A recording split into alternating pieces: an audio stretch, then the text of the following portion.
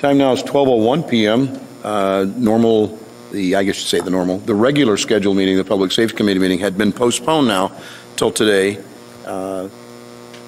Wednesday, October 29th. And it is now 12:01 p.m. Normally we start at noon, and it looks like all the members are here today. So Paul Honeman, the chair of the Public Safety Committee meeting on the Assembly, and I'll just have my colleagues introduce themselves. We'll start with Ms. Gray Jackson. Dick Trainey. Ernie Hall. And Mr. Steele, though not a member of the Public Safety Committee, we enjoy and appreciate all of our colleagues, or as many as they can that can make it. That's good. I'd also like to, excuse me? I'm a hanger-on. He's a hanger-on.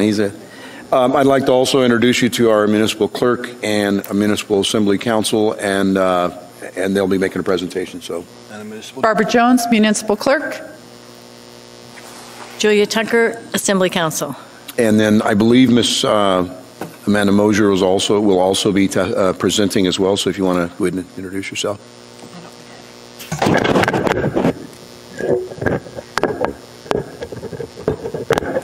Amanda Moser, Deputy Clerk. Very good.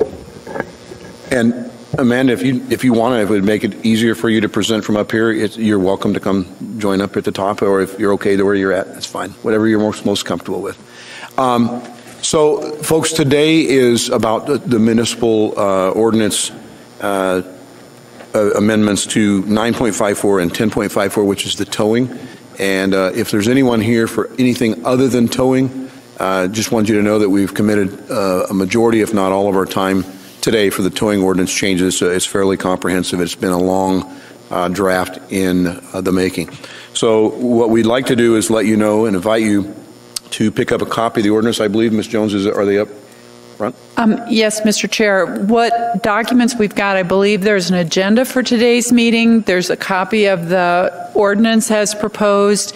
There's a copy of the AM from Mr. Trainey, I believe, and then there's a copy of the highlights that we'll be talking about to begin with. Okay.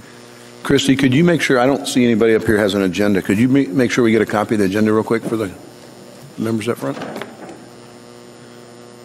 Thank you. And we're going to have a very detailed overview of the ordinance changes. We will likely start with Ms. Barbara Jones, and then we will hear from Ms. Tucker and Ms. Mosier to explain some of the reasonings behind. We will invite members of the public to, if you have suggestions for changes, if you have comments on what you see and read to date, you're more than welcome to approach the center here. There's a microphone.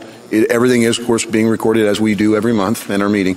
And we decided to come to the chambers because we felt that we'd have a larger group today to present on that. Just so you know, for those that might be here for the changes in the taxi code, or perhaps what we see as Uber, that'll be for next month because we'll be meeting here in a couple of weeks, basically in November. But you're certainly welcome to hear the towing changes as well. Mr. Trainey. Well, the other thing is, if people testify tonight, you can testify at our next assembly meeting, because this is not an assembly meeting. This is just our public safety subcommittee. So you can say what you want tonight, and you still have testimony chance when it comes in front of the assembly. That is correct. Now, is this gentleman here? Because we've got him on the list. Koji Gailey, is Koji Gailey here? Okay. We have had to postpone Mr. Gailey a couple of meetings now for various reasons, so we were going to accommodate him for a few moments, but we'll just make sure we reschedule him for the November meeting. That's great. Or if he shows up later, we make a time accountability. So with that, I'd like to start, I believe, with Ms. Jones on the overview on the updates for the licensing of tow operators 9.54 and 10.54. And if you haven't got a copy, please feel free to see at the front, right in front of Christy Cater Brown here. Thank you. Ms. Jones? Thank you, Mr. Chair. So I kind of like things to be a little bit informal. So one of the things I'd like to ask for those of you out in the audience, how many of you were at the work session and already heard this? If you could, so I see a couple of you, 1, 2, 3, 4, 5, 6. So to some of you, this might be a partial repeat, and I'll try not to bore you too much. I think the focus of this meeting that Mr. Honeman and the committee asked us to present is they want to hear from the towing industry and want to hear, your input and suggestions so that we can make this work. So from the drafting committee's perspective, and there were a lot of people involved in drafting on this, and if I could just take a second, Mr. Chair, and thank all those people. Obviously, Assembly Counsel Julia Tucker, Assistant Municipal Attorney Dean Gates, Deputy Clerk Amanda Moser, our business license official Jamie Heinz here participated in that, as well as Mindy McCauley from APD in the rotational tow program, and we had Connie Ernst from Risk Management, and certainly Mr. Trainee and Mr. Honeman were big supporters and participants in that. And finally, our entire Ombudsman's office, the Ombudsman Daryl Hess, Associate Ombudsman Heather McAlpine, and Deputy Ombudsman Betsy Isis. So we had lots of input and help. So thanks to all of those people, and we couldn't have done this without everyone working together on it. So let's just go to the highlights of the ordinance. It's a lot of pages, 31 pages, and I've just tried to put the big picture stuff on the front page of this highlights. I'll try not to interrupt too much, Ms. Jones. Just for the record, Mr. Peterson joined us for the meeting too. Thank you. So some of the highlights are, first, the ordinance creates a consumer bill of rights regarding towing. And the municipal clerk's office, as the enforcer of the towing ordinance and the licensing official, we are creating the consumer bill of rights regarding towing. It's just taking some of the information that's going to be in the new ordinance and then putting in a document called Consumer Bill of Rights regarding towing. I believe that the drafting group felt strongly that this was a consumer protection ordinance, and that's part of the reason why we start with the Consumer Bill of Rights regarding towing. The second bullet focuses on the fact that the new tow ordinance differentiates the different types of tows: consensual tows, rotational tows, and non-consensual or private party impounds. As those of you who have read the ordinance probably know, consensual tows and rotational tows have minor new changes, if any, in those two areas. Most of the ordinance focuses on non-consensual or private party impound tows.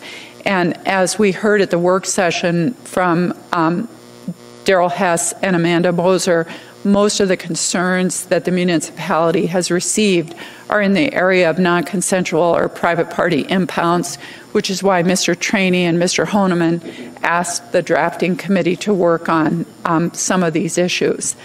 The third bullet discusses that a major change in this ordinance is that it caps the rate on non-consensual or private party impound tows. It also has quite a bit of information that it prohibits what are called predatory rates and predatory practices. The fourth bullet is that the code now has detailed procedures for curb release or on-scene release, which is both defined and the procedures are detailed in the code. The next bullet is that the ordinance has required signage both at the tow operator's place of business and the private property from which the vehicles are towed. The next bullet is that it creates a new application and licensing requirements. The license application fee has increased. It's $150 per year. It used to be $200 every 2 years. There's the $20 sticker per tow vehicle. As we've discussed, if you have one license, you pay $150. It includes the $20 sticker. If you have two vehicles, you pay $150 plus $20 for the second tow vehicle. That isn't a change, but we just wanted to make sure that everybody understands that. There is a new fee for the PPI endorsement of $50 a year. The issue that the drafting committee looked at was most of the concerns that are raised in the city involve the private party impound tows. So there was a decision to include a fee that's reflective of that increased work for the municipality for those types of tows. The second to the last bullet is that the same as that last comment is that there will be a new endorsement required for each tow operator that's engaging in private party impound tows. So if you are a private party impound tower, your annual fee would be $200 every year. The last bullet, it talks about clarifying fines, and it specifically defines prohibited conduct in the new code. And that pretty much summarizes it. As you can see in the pages behind here, it goes into much more detail about those provisions. It's divided into section 9.54 and section 10.54, and it goes into some detail about those highlights. And that's it for me, Mr. Chair. Thank you, Ms. Jones. And I'm not sure if we open at this time, or would you like to present, Ms. Tucker, would you like to present some highlights under the code to make sure that we have a good start? It's really good to open it Okay. at this time, and then if there's some questions about the history of what we've been doing here, or things like that, then I'm happy to address those or any finite things. But Very this good. is really their opportunity. Very good. So this is the opportunity to be heard as far as the provisions of the ordinance to be changed. So we'd like to hear from the towing industry or those persons in the audience, the members of the public that would like to comment on the changes to 9.54 and 10.54. So if you'd like to talk and give us some suggestions, some ideas. I want to let it be known clearly that this is an ordinance that was presented for introduction. Will be a public hearing, I believe, scheduled the 5th of November. And just because you speak here today at this Public Safety Committee meeting does not preclude you from speaking at the public's hearing before the entire body of the Assembly.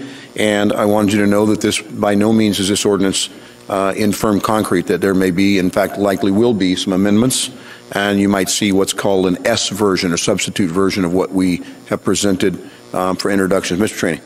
Just to let you know that the meeting is on the 5th, which is a Wednesday. Because Election Day, we normally meet on Tuesday, but it's Election Day. So we did move it over to Wednesday. So, and it's the last item on the agenda on Wednesday. Thank you, Paul. Okay. Ms. Gray-Jackson, anything? No, thank you, Mr. Hurt, Mr. Hall. Okay, so we'd love to hear from you some suggestions, some comments, some concerns, even criticisms. Certainly, if you'd like to speak to us, please just state your name so we can have that for the record. And if it's something that's going to be a really unique name that might be difficult to spell, if you could see Ms. Kata Brown up front, and we'll have you. And make sure, please, that you sign in so we can have a record of who's here today. Appreciate it. Thank you.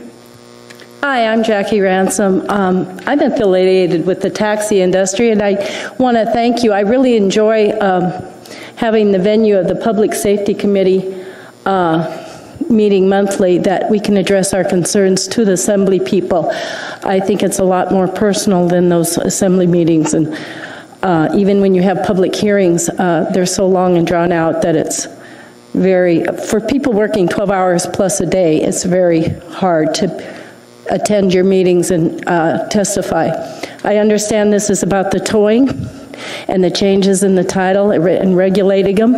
I want to mention that please keep under consideration when you're making adjustments to an industry, as you've done in Title 11 and took 2 years with Title 11 and changing the taxi and transportation ordinances to strengthen the public safety, so to speak, and make it stronger, contrary to popular belief that it was in our best interest. It was meant under the disguise of the public's best interest and to protect the public. And now when a multi-billion-dollar company from out of state comes in, I see people tripping over themselves to throw the whole Title 11 out and make it exempt for out-of-state people to do business.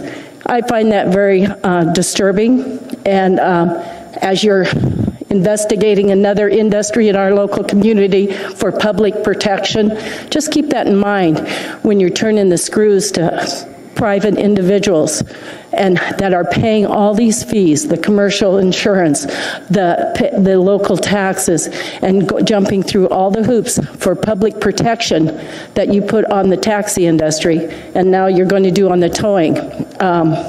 I've always found the towing as a commercial customer to be fair and very responsive. If they cannot pay their commercial insurance and their high vehicle fees, those things don't come cheap, then they're going to be out of business. So when you're protecting the public, understand you might be putting somebody out of business too. Thank you. Sorry, can you remember me anything? Okay, thank you, Ms. Ransom. I appreciate that for the comments. And I can only, in summary, speak that we take the code very seriously and any adjustments there too. We don't always get it right when we put something together, nor when we make amendments, but it is usually done, and we like to think in this case, after a lot of thoughtful consideration with a lot of input, and that's why we're here today. So, please. Yeah, my name's Will Webb. I am part owner of Webb's Towing. We've been in business in Anchorage for over 30 years. And I just had a couple questions. In the news the other day, they said that, and I think it was Mr. Trainey they were quoting as saying that there was 100 complaints. And I just wanted to know if they know, is that 100 complaints and how many impounds were done that we had 100 complaints? Is that 1%, 10%, or 100%? And my other question was, is on your rewrite and draft of this new ordinance, did you have anybody from the towing industry sitting on your committee and helping you write this? Or is this just a sleight of hand, let's just go and we're gonna, we're not up front, we're just gonna make it and here it is. So I'm just kind of curious, and that's my two questions. Thank you. Okay, thank you. Mr. Trainey? There was no one from the towing industry involved in it. This was done by our staff and our people. Okay. That's the purpose of having these meetings, is to get input from the industry. Ms. Tucker? We've been working on this since at least the last 20 years. Believe me, I know. I've been to all of them. Good. Ms. Tucker? Just to follow on with that, as I think you know, because you helped us in bringing input in 2011, that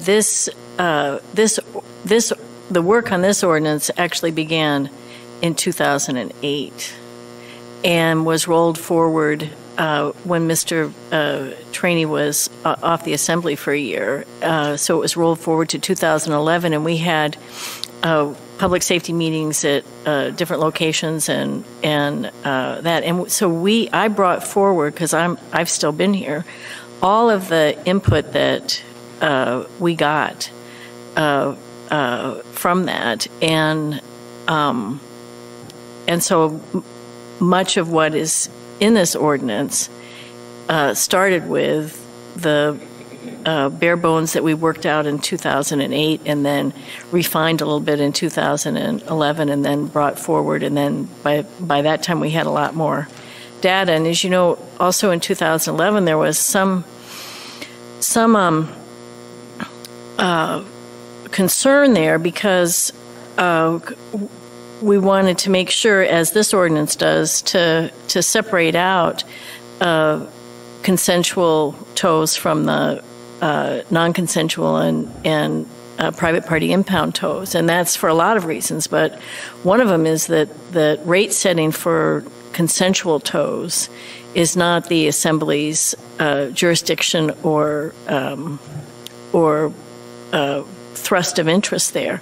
Whereas in the private party impound, back in 2011 when we were working on that, there was some confidence after speaking with members of the industry that some self-policing, and that the good operators, and there are very, very many good operators like yourself, Mr. Webb, in that industry, that these things could, if we raise the awareness of them, the certain practices would be self-policed and self-regulated, and that didn't turn out to be as satisfactory as we'd hoped it would be, those of us that were drafting it. And so when Mr. Trainey renewed his interest and other people on the Assembly in 2013 brought brought it back in, then I brought forward all those files.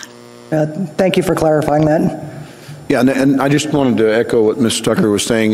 We did, for the members that are here today, for the people that are here today, these ideas or suggestions didn't just come in a vacuum where we're sitting behind closed doors somewhere with staff. Staff is responsible for the rewrite of what you see in the document, and we went through it literally line by line, very painstakingly. It was not done off of a knee-jerk or shoot-from-the-hip kind of process. It was very well thought of at many, many meetings. And believe me, the commentary that we had built up with Ms. Tucker was saying from the earlier Public Safety Committee meetings, all those notes were encompassed in the drafting of this ordinance. Now, that's not to say that we didn't miss something or that we misunderstood something, and that's why we have this meeting as well as public hearing on the actual ordinance as you see it as it come forward. So, on the 5th. But I guess as my first question, we don't know how many impounds have been done to have 100 complaints, or what. We don't know that answer of, because 100 complaints out of 10,000 is a very small amount. 100 out of 100 is a big amount. So I was just kind of curious if we had any data on that, because at the work session the other day, I know that you guys listed some of the complaints, but I also noticed the dates were 2013, 2012. So that's one to complain a year. That's pretty minute. So I was just wondering if there was any data on that kind of. I don't know if the Ombudsman's office has any numbers with them today as far as what I can see the head shaking, no. But we can certainly inquire as to how many they may have inquired from. I can tell you that I get no less than a couple of a month where I've been getting complaints on. It's generally about rates, and the second part of it is how do they appeal to the common, I guess you could say, to the good of middle of the night, how do they pay for it, where do they go, and why is it costing me $400 or $500 as opposed to during the daytime, if I call for a tow, it might cost me $100. And it's usually those are the answers that I don't have, other than, hey, look at the ordinance. The ordinance says you can go to the court. If the fees are unreasonable, you should prevail. Otherwise, I always recommend that they contact the owner of the company the next business day. But these are things that we're trying to address after numerous complaints that it goes on. Ms. Mosier has a question, and Ms. Tucker. I just wanted to share through the chair, I shared some of the feedback, and I wanted to share stuff over the years because I wanted to stress that it wasn't an isolated problem from 2014, that since I'd worked here for the Assembly since 2010, we had been receiving complaints. So we did share complaints from the span of my my history with the Assembly Department, but as far as specific number of complaints based on number of impounds, we do not have that data in the clerk's office. Thank you. Ms. Tucker. I was just going to add a couple of things. One is that that for the most part, the sense was that many of the things in this ordinance are things that operators do anyway, and our sense was to do right anyway, and that our sense was it was easier it would be easier for them if different requirements were consolidated in the code. And so I'll give an example of that in a minute. And then the other point that I'd refer to is sometimes the concerns that the Assembly asked us to address are voiced in the newspaper from tow operators. So, a couple of weeks ago, there was a tow operator who was being interviewed by the newspaper, who said, yeah, well, if a person comes to me, it might be $100 to do a curb release, or it might be $125, or it might be $150. It just depends on, their attitude, basically. And so those were some of the practices that the Assembly asked us to look at and try and regulate. The example of a consolidation here is in the ordinance under the licensing requirements, the application requirements. In the prior code and in the practice, there are many things that the tow operator is responsible to do, insurance and the safety inspection and a myriad of things. And so and they were spread out in different places in the code. And so part of what the Assembly and the Clerk's Office asked in the drafting is to make it so that the application can have a checklist, and here's the package, and so that we have them all in one spot, and some of them are repeated again as requirements, but still that when the tow operator comes in, it's still the same, many of the same requirements, but they're in one package to submit so that there is some consolidation there. Thank you, Ms. Tucker. And I will say that Ms. Tucker actually attended a national conference of municipal attorneys and counsel, and actually gained a lot of knowledge after the 2011 research and public testimony. And it was the industry that actually made a commentary to myself and a couple other assembly members that stated that consensual tows, parties agreeing when they pick up the phone and say, can you come tow my car, it's broke down on the side of the road, that the government had no business in that. It's been deregulated under the federal national level. And Ms. Tucker discovered that through her research and through attending this conference, and came back, and that again is encompassed in why we were moving. There will be no posting, if you will, of business rates. That's a decision you make between you and your customer on a consensual basis. It's the non-consensual is that we're addressing in the new revision of the code. So you can charge up to a certain dollar amount. I think we'll discuss those as we go into the changes here. And that doesn't mean you have to charge that amount. It just means you can charge up to. And there's also some provisions for adjustments going forward. And in fact, that's addressed in the code too. So is it, Ms. Tucker, would we have anybody else that would like to come forward? We'd love to hear from you. Please step forward. Come on down.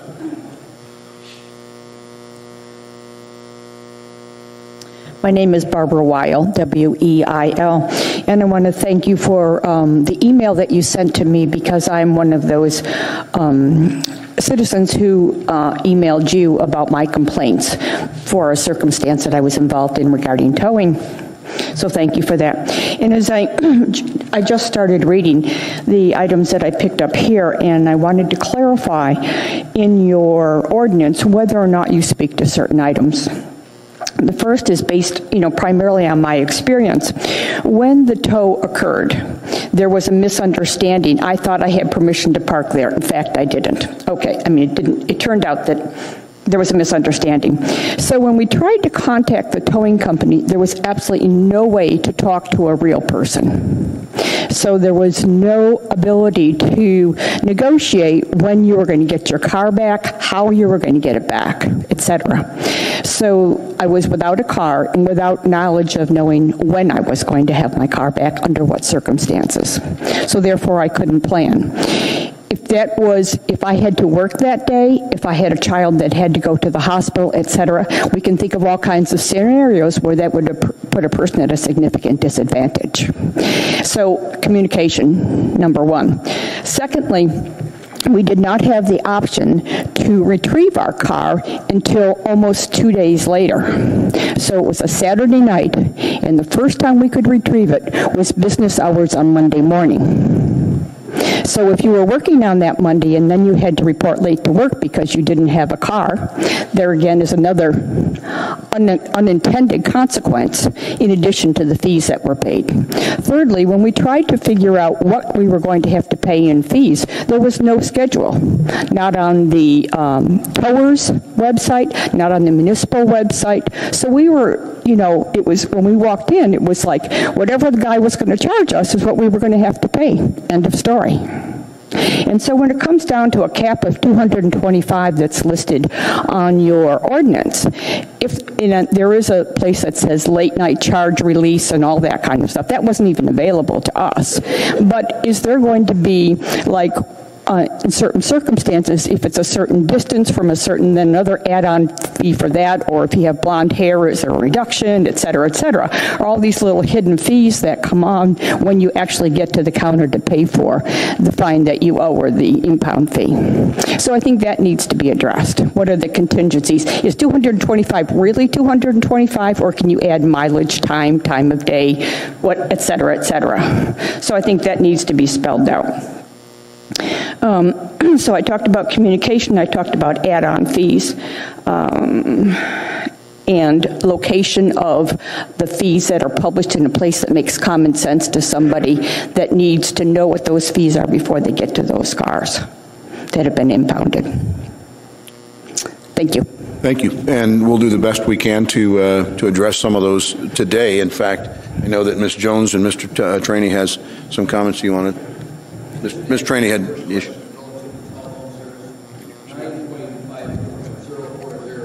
Requires them to have a phone 24 hours a day, 7 days a week. They've got to have somebody there to answer the phone. True. It was an answering service who said, can't help you, can't help you, can't help you. They have to have a human there to answer the phone, not a machine. I know, but if the person can't help you, what different, we're an answering service, I can't help you. Okay. I mean. Ms. Tucker and Ms. Jones? That's a workaround. Okay. What the drafters did to address that at the request of the Assembly and based on circumstances like yours was several things. So one is that there are normal office hours, 7 days a week. Is that right? Am I right? And that's 6 a.m. to 6 p.m. So a person has to be available those hours. There's a 24-hour number, which could be an answering service outside of those hours. But tow operators are encouraged to and are allowed to charge. One of the very few add-on fees that they are allowed to charge is a fee for after-hours access.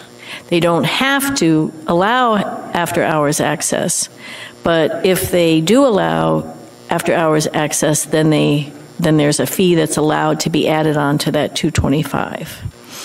And then moving into your question about fees, the $225 is the tow rate, and to that there are only one or two allowed charges, and those are spelled out in the ordinance. So those hidden fees that you were subjected to, those are really, as a matter of legal interpretation, those are fines and penalties that are prohibited. So the add-on fees, as I said, one was after-hours access, a $50 fee, a mileage fee, and that one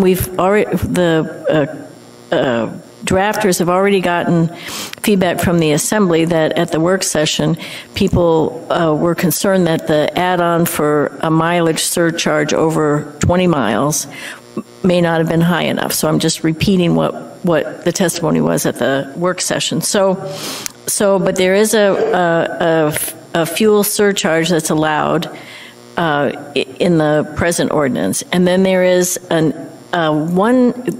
a one-time free access that at the next business, the next normal hour day that you get to come and retrieve things like your wallet. And I mean, the purpose is so that people can retrieve vital things, prescriptions, identification, without having to make additional arrangements. And then after that single access fee, then they're allowed to charge an access fee, I think, also of $50 if you're coming back, more than that one time, and then storage charges are laid out in the ordinance based on how many days that you leave your car there. I'm not clear on a couple of things then. So all these add-ons that you just talked about, that's in addition to the $225? Correct. Yes, ma'am. Okay. So, and when you talked about the normal business day, is Sunday a normal business day? I mean, if you're towed on a Sunday, can you not pick up your car on a Sunday? The ordinance provides that defines, for purposes of the tow ordinance, a normal normal business hours.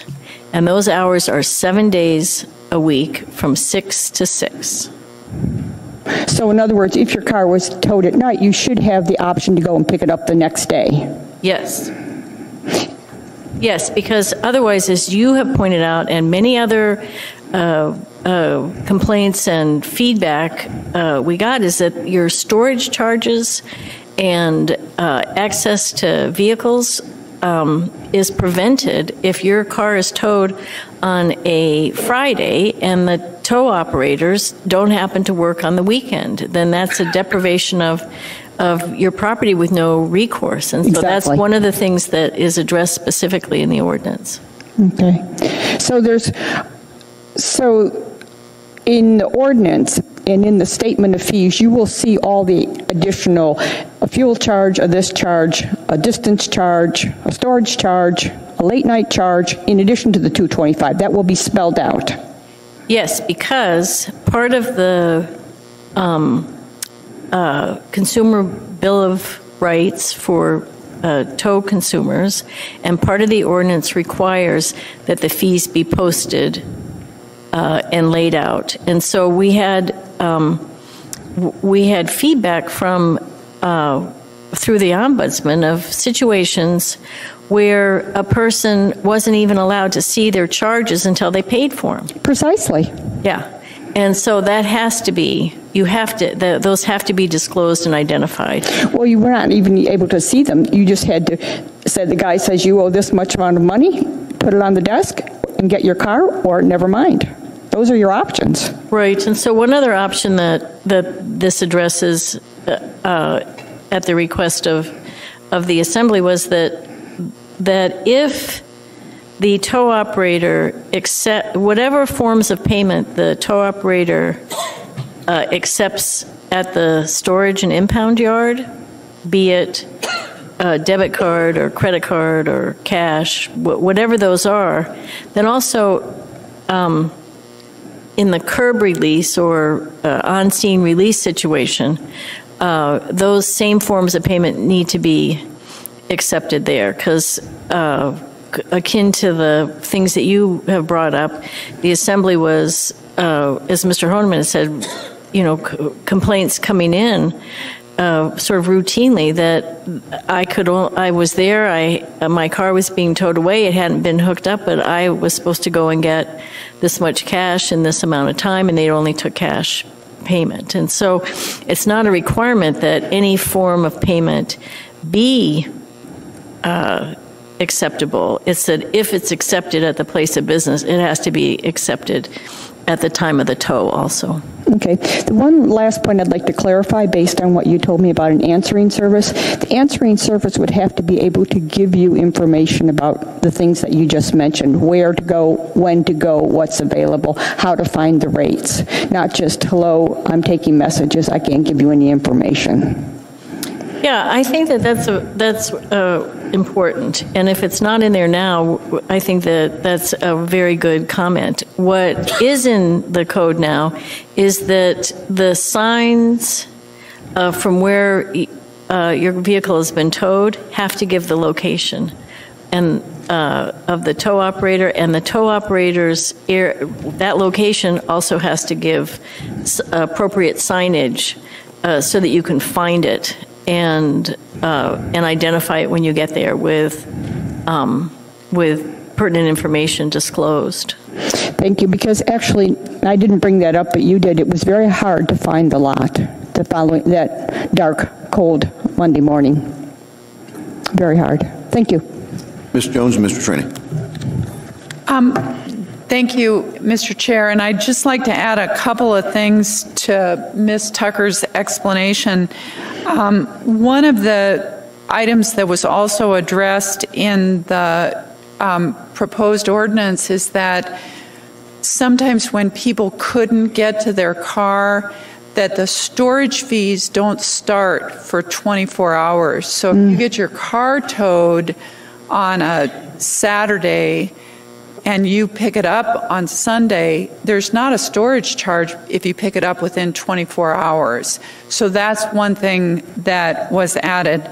I also just wanted to check and clarify that the fuel surcharge is authorized, I believe, only if the Assembly doesn't take action to raise the non-consensual tow rate after 5 years. Is that? No. The fuel surcharge is? No, the fuel surcharge is there, and then there's an automatic CPI index that I think that you're thinking. All right. 5 years. But talk about that. Oh. You want to finish your thought about how that CPI index works?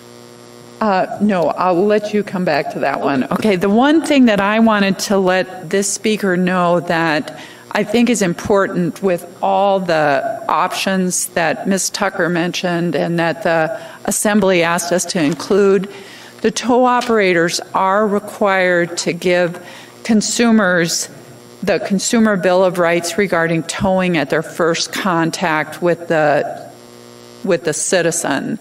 So, for example, if you walk out and see your car being towed, the tow operator is to give the citizen the Consumer Bill of Rights regarding towing.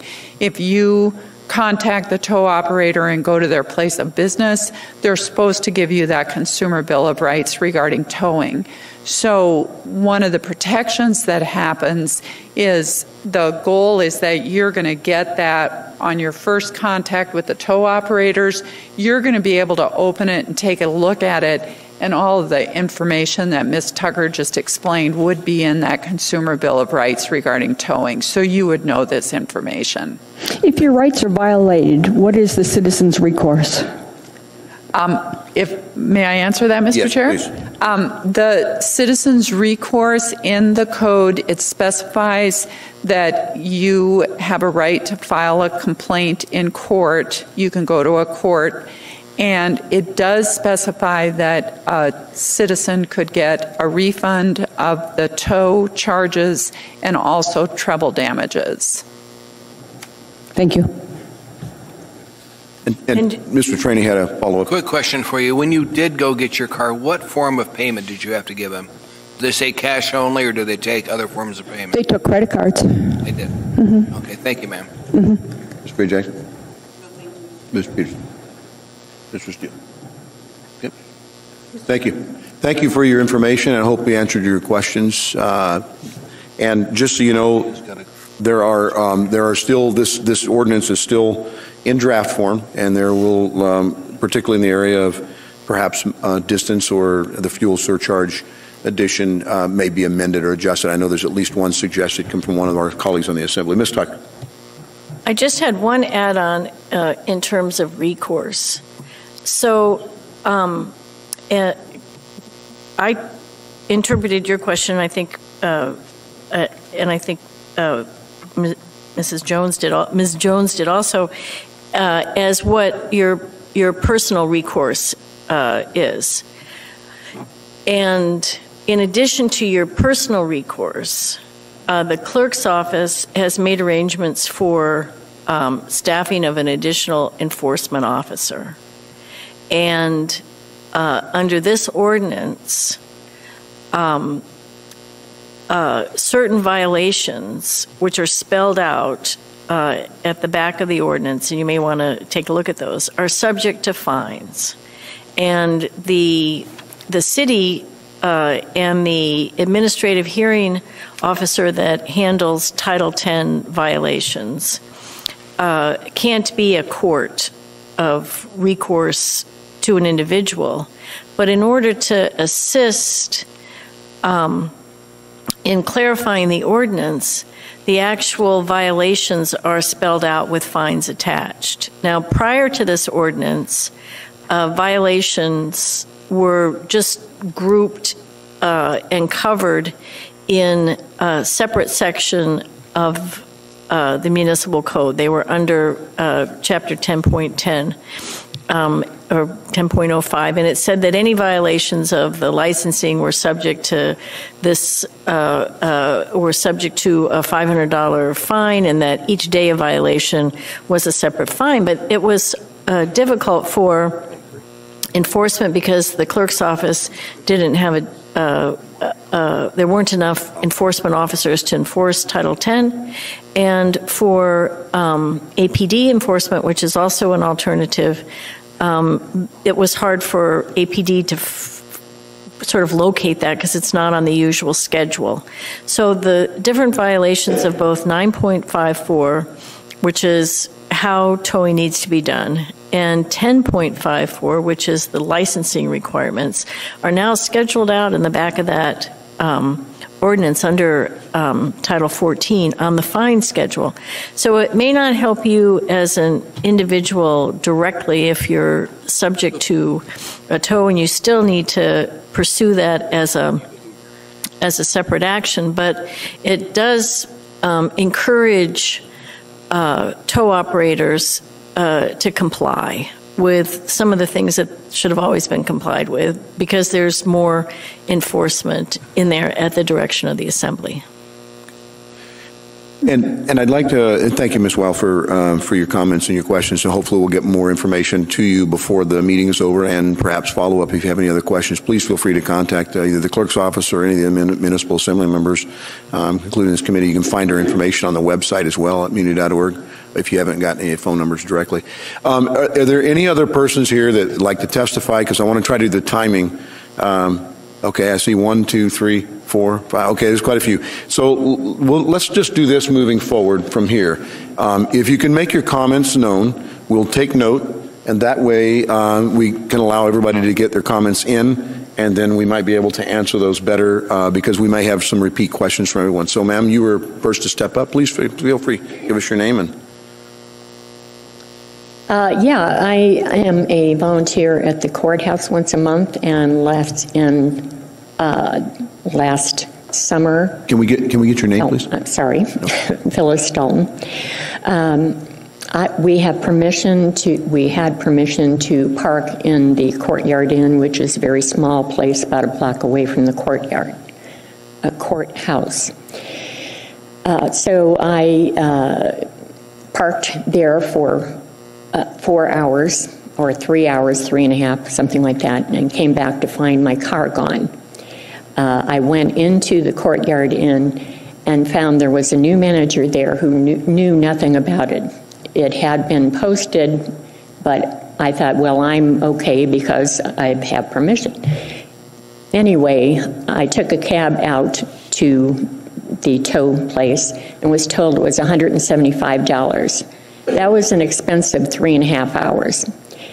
I was given no information. I said, $175? And she said, well, if you want to leave it here, it's another $100 a day. So I was not, of course, too happy. But of course, I paid the money, having no other option. So I'm just wondering if I had any recourse anywhere. And also, on another occasion, I went to the Beartooth for an 8 o'clock show, and I went to park, and there's a huge parking lot across the street, which is entirely empty because it's been posted.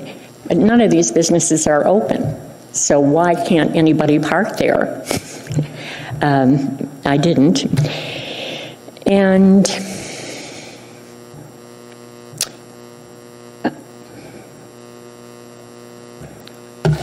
I guess that would be all of what I have to say right now. Okay. And we will definitely address those. If you can stay for just a few moments, we'll see if we can get some answers to you. Just so you know, private person's impound in general is when someone is parked on someone else's property, their private property, and it could be public property, but generally it's the private property of another. And you're found to be either in violation of the postings or in conflict of what the business is trying to get done with their own property. So they have contracted with tow operators to move the vehicles. All right, sir. Yes, hi, my name is Art Vidrine, Area-Wide Towing. Vidrine is V-I-D-R-I-N-E. First a comment and then a couple of specifics regarding the regs. I think if you took a polling of all of the tow operators in this town of how many PPIs they do per month, and then gathered up the number of complaints that you receive each month, I believe strongly that the percentage would be very low, like 1 to 2%. So in a sense, it feels like you're kind of punishing a whole industry for a very small number of complaints, and rewarding those people who intentionally park where they aren't supposed to. Having said that, I am aware that there have been instances of companies overcharging for PPIs, non-consensual tows. I don't have a problem with a capped rate. I have a problem with the $225 that you're proposing. Last week in the meeting, one of the presenters said that they conducted some research nationally and came up with the $225. It's too low for Anchorage. I think it should be around $300. And again, capped is fine. I don't care if we can't add on any other fees. It just needs to be reasonable, given that the cost of doing business in Anchorage is much higher than elsewhere in the country.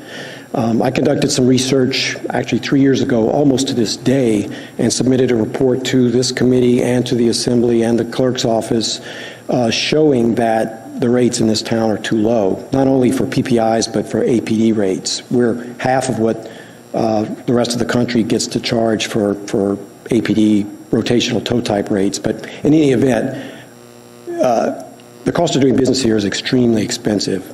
$225 is too low. Please reconsider that rate. The next item I have is normal business hours. Again, we're on the APD rotational tow program. They require us to have normal business hours of 8 to 5 Monday through Friday. So with you imposing something different, 6 to 6, again, you're kind of punishing us and increasing our cost of doing business because now we have to staff more hours than we normally would have to. Why not just make it the same as the APD requirement, 8 to 5 Monday through Friday? My company does do releases on weekends, holidays, sometimes at night. I know that the regs don't require that, and I don't think that they should. I think if a tow company wants to close their doors at 5 o'clock and be done till 8 the next day, they should be able to. Next item, this one is specifically Section 10.54030. You removed the language for, if applicable, after Alaska State commercial driver's license. I think that was probably unintentional on your part, or whoever was drafting this. I don't believe that you're intending that all tow operators and their drivers in this town have to have a commercial driver's license. For example, DMV and USDOT and AKDOT, they require a driver to have a commercial driver's license if the vehicle, the gross vehicle weight, is in excess of 26,000 pounds, if they're carrying hazardous materials, and if they are driving a passenger or school bus. None of those applies to 99.9% of the tow companies in this town. For example, we have 4 trucks. Two of them are wreckers that weigh 7,500 pounds each, far below the 26,000 pound requirement for a CDL. We also have 2 car carriers, or rollbacks or slidebacks. They weigh 14,000 pounds, again, far below the requirement. So I ask you to revisit that clause that you've removed, because I don't think your intention was for all tow drivers to have a commercial driver's license. Mr. Green, you plan upon 4 minutes, and so I'm trying to do this equal, but you may have questions, or I may have you just summarize if you got one more point. Yeah, one item and I'm done. Sure. The other item is the 30-minute rule for curb release. The way I read it, if a person approaches us as we're hooking a vehicle, we have to sit there and wait 30 minutes. So they could go inside and sit inside and it's 20 below and wait 29 minutes and come back out and either choose to pay us for the curb release or not, and then we drive off. It just seems kind of unfair to make a driver have to sit there for 30 minutes. That was it. Okay, well, before you leave, I may have some questions here from my colleagues here. Mr. Hall? Ms. Steele? Ms. Gray-Jackson? Mr. Trainee? Okay,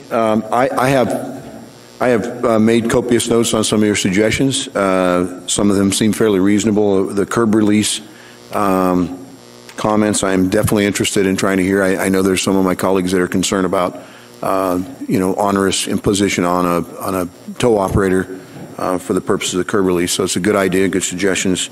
And I'm intrigued about the Monday through Friday, 8 to 5 versus 6 to 6, 7 days a week. I can tell you in general that the chief of police did not want the general tow provisions to look or mirror or imitate anything that looked like a contract with. He does not want, frankly, he does not want the rotational tow contracts to be generally associated with the non-consent towing. We stand alone on that, and I understand where he's coming from. He doesn't want to get the industry coming to him saying, you need to drive your rates up so we can get other rates tied higher at the other end. He wants them to be two separate issues, and I concurred with that because I believe it's a appropriate way to go. Ms. Jones, you have any comments or questions? Mr. Honeman, I think that the drafting committee struggled with normal business hours, but one of the repeated complaints and concerns was that people need to get to work, and I think that the assembly and municipality are pretty supportive of getting people to work, but if your car's been towed on a Friday night and you can't retrieve it until 8 o'clock on Monday morning, and if you work 8 to 5, it's going to cause you a problem. But I think the drafting committee would be interested in hearing your comments, and if we could even talk offline and collect some of those, that might be helpful for us. So my question in general then, and speaking for myself, Mr. Traney and I, we've worked real hard with the drafting committee, and that is that if we were to allow that in the ordinance, 8 to 5 Monday through Friday, there would have to be a fairly soft provision for someone to pick up their vehicle over a weekend. And I'm just going to say it, I think the obvious is tow violations occur 7 days a week. And I know you have operators that are working 7 days a week, so they have to go into the yard to put the vehicle there. Could they also then be allowed to let the vehicle be released, Yes. Regardless, your timeline, perhaps, but it has to be a very soft provision for that. Yeah, and we do that, but not everybody does. Okay, thank you. Thank you. Appreciate the comments.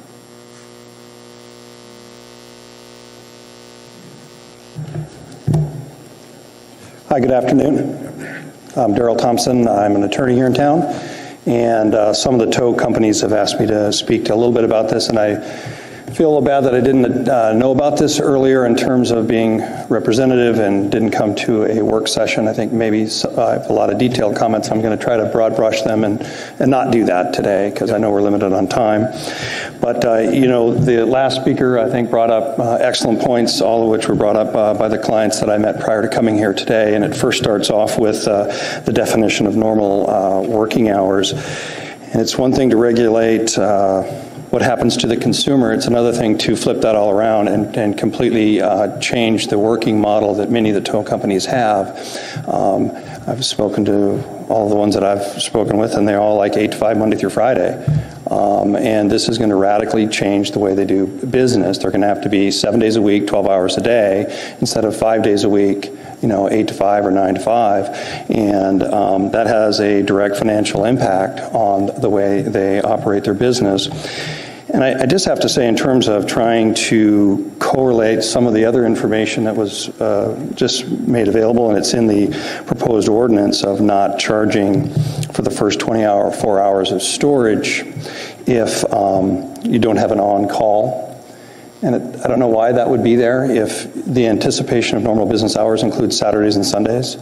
I mean, why would you get free storage if you are working every day, 7 days a week? It's available for someone to pick up 7 days a week, 12 hours a day. That doesn't make sense to me. And when I read the definition of normal business hours, it doesn't say 7 days a week. It just says 6 to 6, silent on the issue of whether or not it's 7 days a week. So the people that I met with actually assumed it meant Monday through Friday, but we're just going to have to expand our hours. And we come here today to learn that it's not just Monday through Friday, it's actually every day of the week. I don't know that I necessarily have the answer, but I hear you're talking about some soft answers. I mean, we got to have something in there that balances the interest of the consumer being able to get it. The tow truck drivers, as the one who's just here and the ones that I represent, have all indicated to me they allow people to come 24/7, give them a call, they go, they meet. It's appropriate that you put a cap on that fee. That makes sense. All supportive of that, but that certainly is the balance to the weekend. And I don't think any of them are supporting a 12-hour-a-day work week, having to staff the office 12 hours a day, even if it's a Monday through Friday. Some of the examples that were given with respect to the rate, the cap of $225, it may work under some circumstances, but one of the problems is that it all depends upon what it is you're towing. I mean, if you're towing a semi and it's a private party impound, you don't have the luxury of having a key, or if it's a Winnebago and you don't have the luxury of having a key, your risk to you as a business owner of having to put that big piece of equipment on the back of your vehicle and tow it, and it's a lot more time, energy, and work, and the 225 is not a one-size-fits-all. I know we're not supposed to go to the rotational contract, but even that recognizes different size rigs cost businesses more. It's more risk to you when you're having a more expensive, bigger rig, and so we don't believe that 225 is an appropriate cap, and it may be that it's not a one-size-fits-all. You ought to structure in terms of the gross tonnage or the gross weight of the vehicle. We also were here to echo, and not to totally repeat, but that we think that it was probably an oversight with respect to not including the as applicable on a CDL. I don't think this body was attempting to, by amending this, to now require what DOT does not require on terms of drivers, and that too has a logical basis in the regulatory body of Department of Transportation in terms of who does and does not in terms of gross tonnage of the vehicles in which they're operating. And so we would not support eliminating, if applicable. We would encourage that it continue to be in there. With respect to the fuel charge, I know you've already heard something about this. People give normal examples of, gee, if I got to go from Girdwood here, I'm kind of going upside down when I'm, it's not quite a tank. You're not getting, gallons per mile. But some of these bigger rigs, when you're towing a bigger vehicle, it's going to cost you, you're going to be upside down on your fuel charge. You're just going to, you're capping it at $25, right? $2.25, $22.50. So you're capping it, and yet that fuel is going to cost you a lot more if you're going a longer distance. And so I think that does need to be addressed. One of the things that I noted when reading through all of this is it wasn't entirely clear to me what the standard of proof was going to be in terms of the imposition of fines.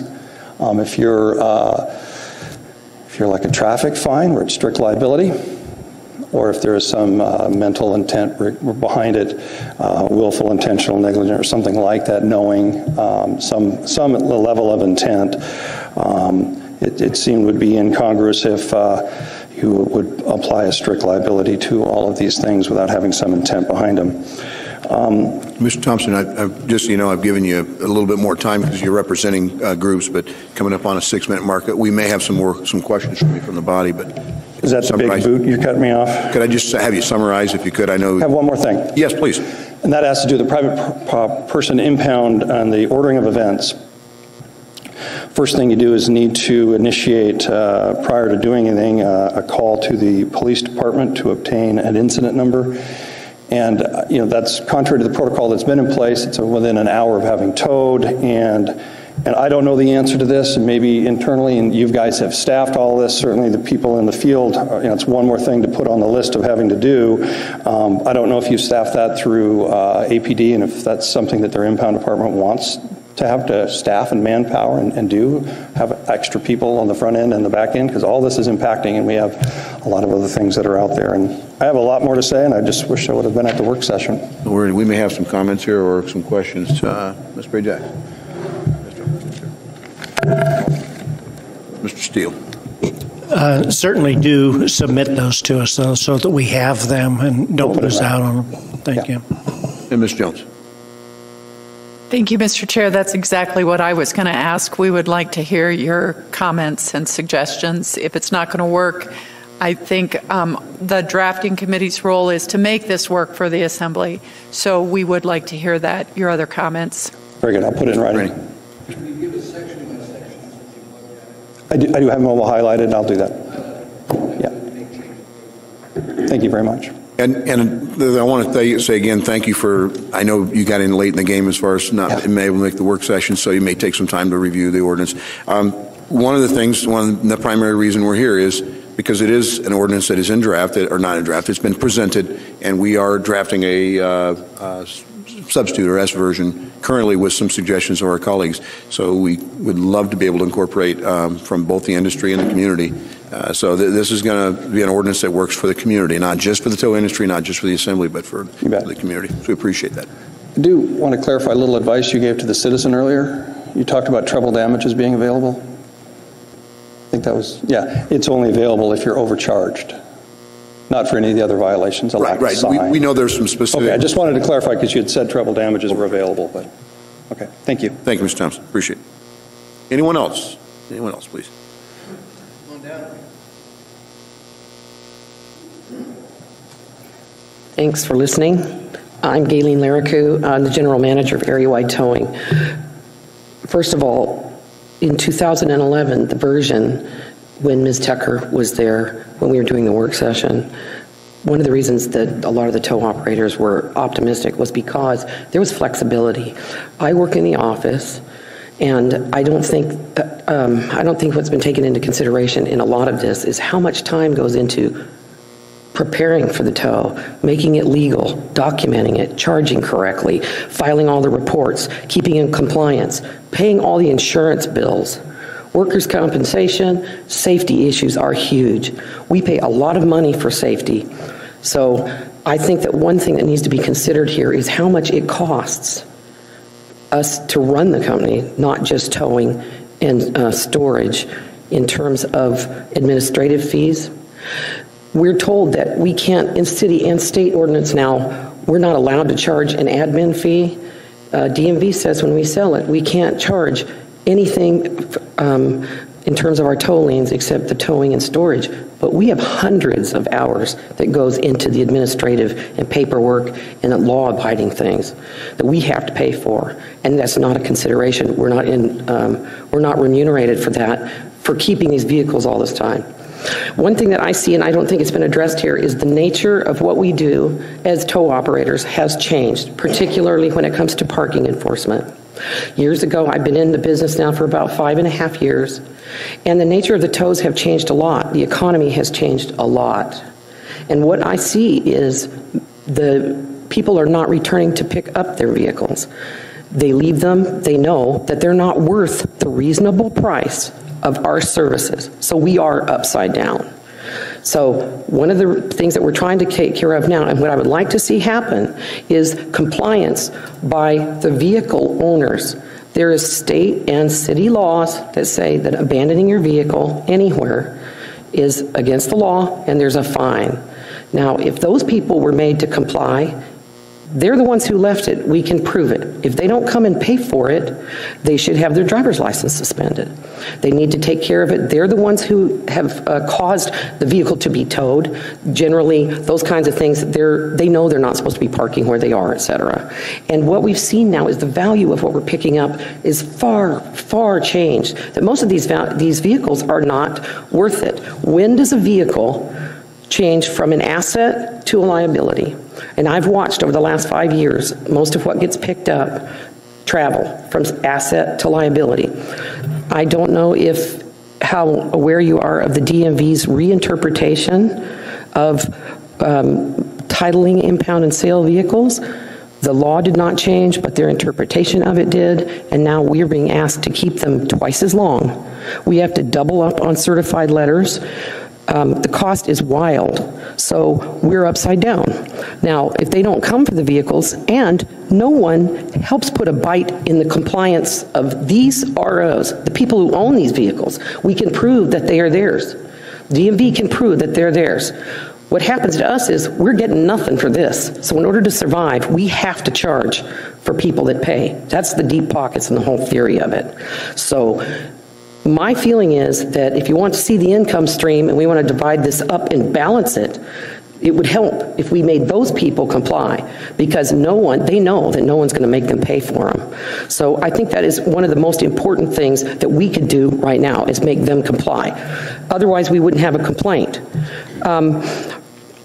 As far as hours go, since I see that, the previous version that we saw in 2011, I was encouraged. I was one of the people that came and spoke to you guys and to her. And at that time, I was told by the members of the assembly who were there that the new law would not be sandbagged. We wouldn't get sandbagged with it. And here we are 3 years later, and I have 31 pages to go through.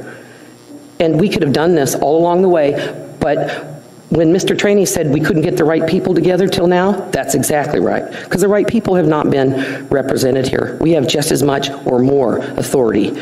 I can tell you that my company has not participated in any predatory or price gouging, not at all. In fact, the sad part is how many people thank me that we picked their car up instead of letting them drive drunk. And many reasons we don't release vehicles at night. This is what everybody leaves out.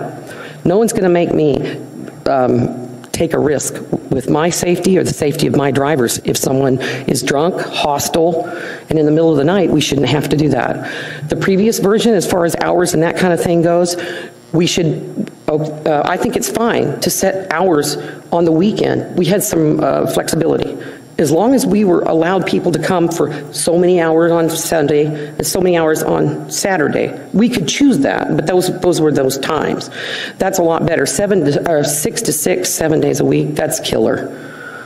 As far as everything else that I have to say does have to do with safety. The curb release, that's dangerous. The way it is worded right. Summarize just so you know. The way the curb releases are done now in here. If you read it carefully, it says the tow truck driver is entirely responsible for the safety of him driving away. And because that's the only time that we can get paid, he's going to jump in the truck, and if you actually look at it, it's encouraging the citizens to run at a moving vehicle. And if it's the Assembly's law, then you guys are going to be the ones that they're going to blame. So that needs to be changed. That needs to be more flexible. The only other thing that I wanted to say is, please understand that it's a kind of a towing legend, the "you swore at me" fee. That's kind of a joke. I thought that was hilarious when I first saw it. Every one of these things that deals with something, I've heard that legend of that one time that it happened. We've never. What they're trying to say is we deserve respect too. I would be mad if someone towed my vehicle and there was a misunderstanding. That's always the case. And we try to treat everyone with respect. They should be expected to treat us with that. The law requires, we are protecting our clients' property rights. So if we're put in that situation, we're just providing a service. It is the Assembly's, it is a municipal code that made all of those fire lanes happen in the first place. So with your suggestions, Ms. Larricu, if you would, please, we would love to see those. I don't know if anybody, I know that you sent an email or contacted me, and I owe you a call back. But if you can get that to all of us, we'd be very grateful, because we need to get some of the input in order to craft or adjust for the S version. And did you summarize pretty much? There's so many things because it was so big. Sure. So, and having more time, because if it's taken since 2008 to get here, I want more than 30 days. Anything? Mr. Peters. Thank you, Mr. Chairman. I was wondering, you said that many times the vehicles you tow don't have as much value as the cost of the towing.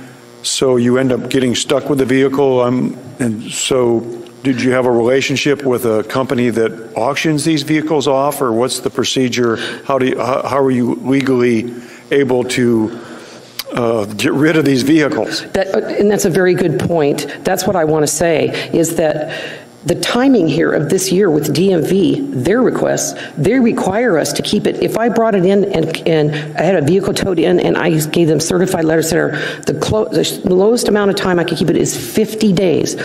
Your proposal here says that when I get to a month, it's 500. That's a cap on my storage.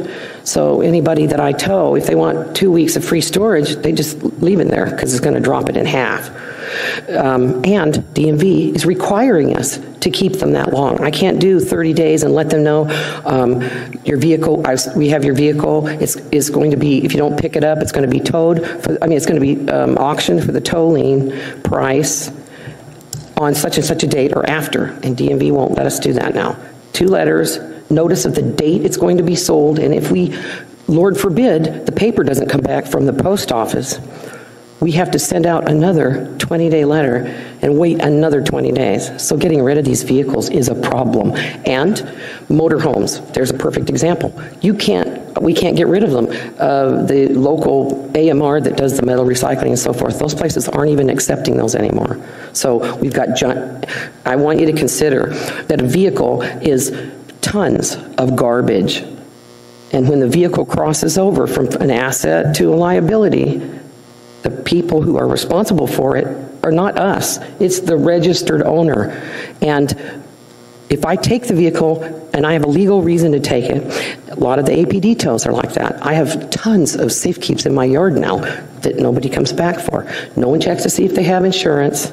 They want to come in, and think about the fact that I'm letting them, they get to come in and get their stuff out. They know they're not coming back to pay for it. Okay. So who is? Yeah. Thank you. We'd love to hear that. I'm specifically interested in the DMV interpretation, who I could contact there for.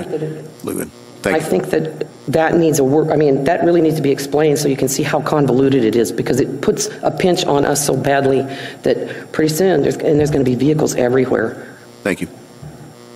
Appreciate it. Anybody else? Please.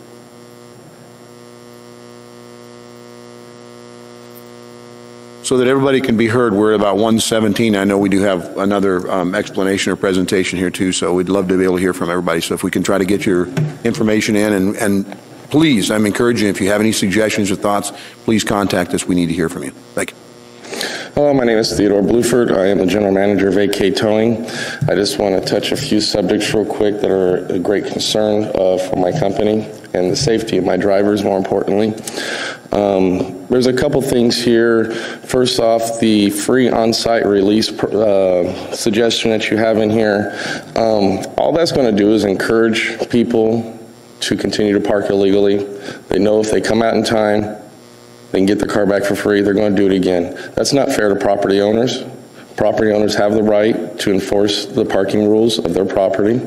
And if we can't do anything about it, we're not a warning system. They hire us because we're a last resort. They've already done post signs. They've already gave notifications to tenants if it's that kind of situation. They hire us because they can't get these rules enforced verbally. So they hire us to do this job. If we can't be a profitable company, we won't do these impounds. And then that's going to leave property owners stuck getting fines because people are parking illegally. And nobody can come out to get these because we can't operate giving cars back for free, waiting 30 minutes for them to go get $50, having to do the reporting on scene, which causes safety issues. My driver's got to sit there, he's got to wait for a call back. He's got to wait 30 minutes for people to get $50. They can be calling their buddies to come to do whatever they want to do.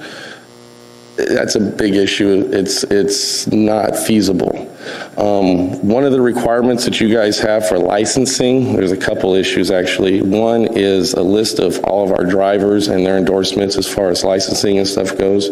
I don't really understand why the Muni needs that on file.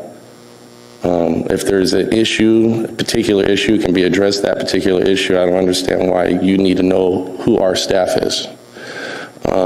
Pictures. You guys want pictures of signage on properties. Our company alone has over 300 properties we manage. That's a lot of pictures. Some of these properties have 40, 50 signs on them. That's a lot of resources coming out of pocket from the company. I really think you need to reconsider that and handle them on a case-by-case basis and not put that kind of headache on companies. We really need to think about the property owners and managers that try to get these properties, multi-living housing areas, trailer park areas, and even businesses adjacent to other businesses like, for instance, Beartooth, Moose's Tooth.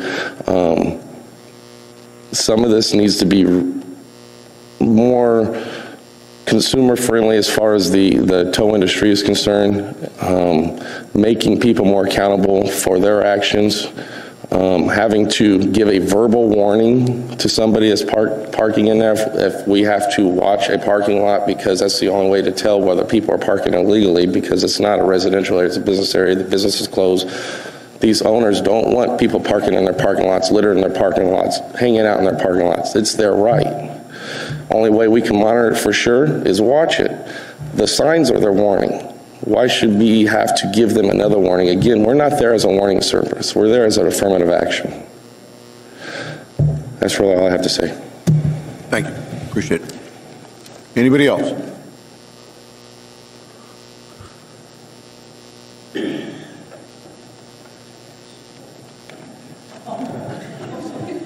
How you doing? My name is Max Riggs. Okay, you next. Thank you. Oh, I'm sorry.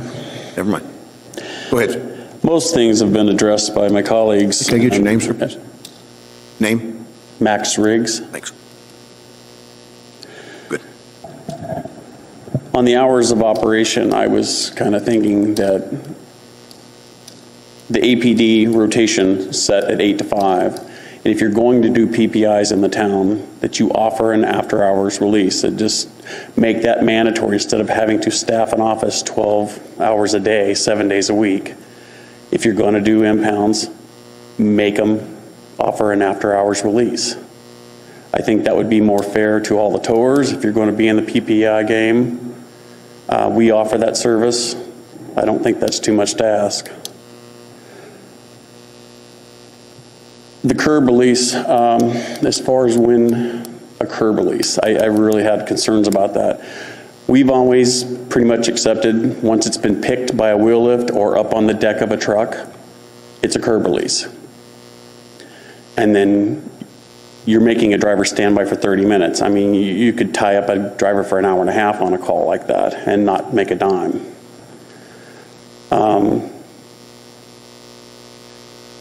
As far as extra people having to be put on, I mean, you realize you put a person on for a year, you're probably looking at a $35,000 increase in your output with no income coming in to cover that. As far as insurance, I saw some concerns there. The state minimums, I've got my stuff quite in excess of the state minimums. I got with my insurance lady.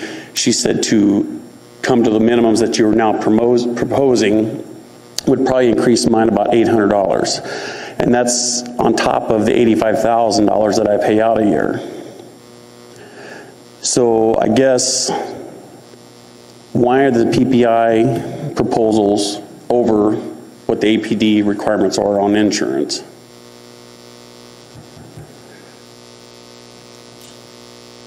And that's pretty much, we've got Daryl taking care of some other things for us. There's a lot of things I'd like to cover. I'll probably do it more in an email fashion.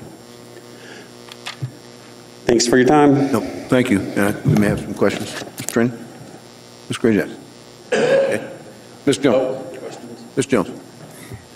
I have a question for you. If I understood you to say that if the company was just doing PPI impounds, that the code could just require them to have an after-hours release. I think so. And so if that was something that the assembly would consider, what would the cost of the after-hours release be? Just the well, you guys have set the after-hour releases up at $50. Okay, so it would be for example, the $225 for the tow plus the after-hours release. So as it's written right now, then it would be $275. So anybody that's doing PPI impounds just has to have after-hours release. I think that's more realistic than making a company stay open 12 hours a day and staff that office. Okay. I've heard a lot of complaints from customers.